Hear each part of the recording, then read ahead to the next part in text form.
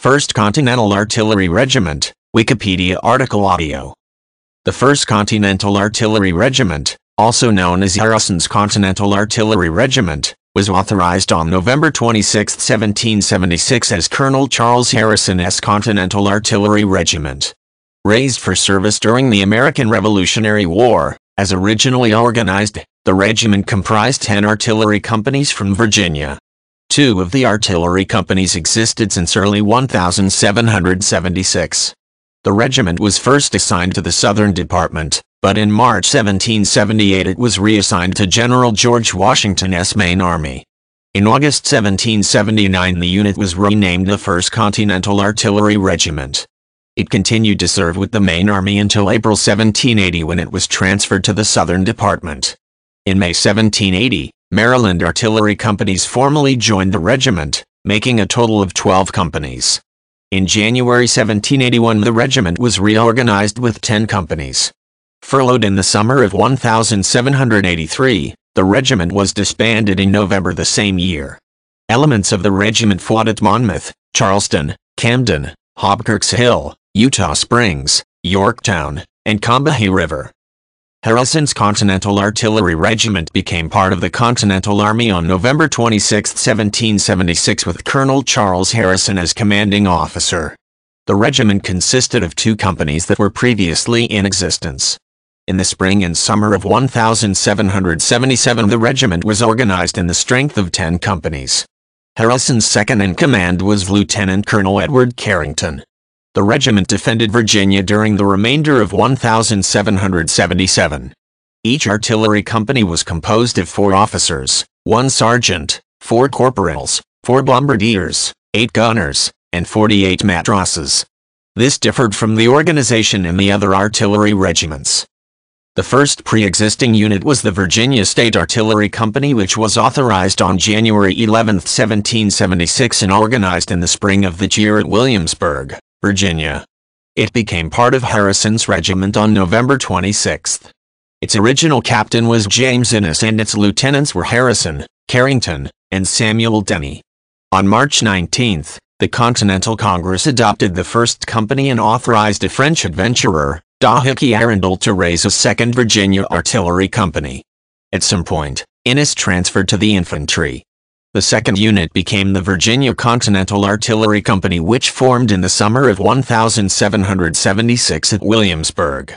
It joined Harrison's regiment on November 27. The Virginia Artillery played an active role during the Battle of Gwyn's Island in July 1776. The only casualty was Arundel, who was killed when his experimental mortar burst. The regiment was initially assigned to the Southern Department. On March 13, 1778 it was transferred to Washington's main army, where elements fought at the Battle of Monmouth on June 28, 1778. In that action, Carrington commanded some guns on the left flank under William Alexander, Lord Stirling. In 1778, 3 106-man Maryland artillery companies joined the regiment on a provisional basis. The 1st and 2nd Maryland State Artillery Companies were authorized on January 14, 1776 and the 3rd Company was authorized on October 23, 1776. They joined the main army on November 22, 1777 as the 1st, 2nd, and 3rd Maryland Continental Artillery Companies. On May 9, 1780, the 1st Maryland Company formally became the 11th Company in the 1st Artillery Regiment, and the 2nd and 3rd Maryland Companies became the 12th Company. The 4 artillery regiments received numbers on August 10, 1779. 2 boards of generals determined that the artillery regiments of Colonels John Lamb and John Crane could not trace continuity from General Henry Knox's old Continental Artillery Regiment.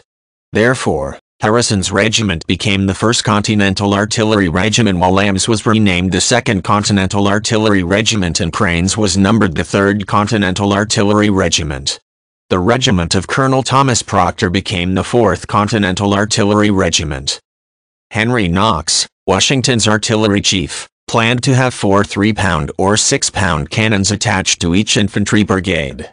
Though Knox preferred the more versatile French 4-pound cannon, he had to abandon a plan to adopt a piece because so much ammunition and material for the other guns were available. The Army also maintained an artillery park of 2 24-pound cannons, 4 12-pound cannons, 4 8-inch howitzers, 8 5 1/2-inch howitzers, and 10 smaller field guns.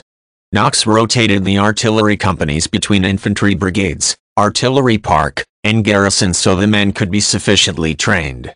He discouraged artillery duels and encouraged his artillerymen to reserve their fire for infantry targets. This tactic proved very effective at Monmouth. The 1st Artillery was reassigned to the Southern Department on April 17, 1780. Some units of the regiment fought at the Siege of Charleston in the spring of 1780. When General Johann de Kalb was sent south in 1780, Carrington accompanied his division with 3 artillery companies. Harrison arrived and assumed command, due to his superior rank.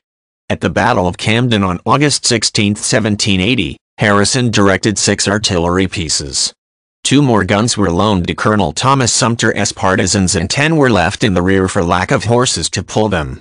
The regiment was reorganized to consist of 10 companies on January 1, 1781.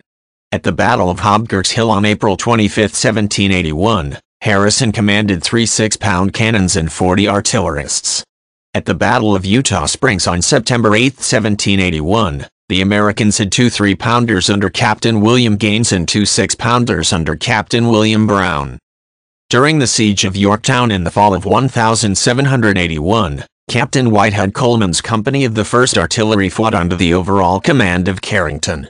In the Battle of the Combahee River on August 27, 1782, a howitzer and its crew under Captain Smith were captured by the British.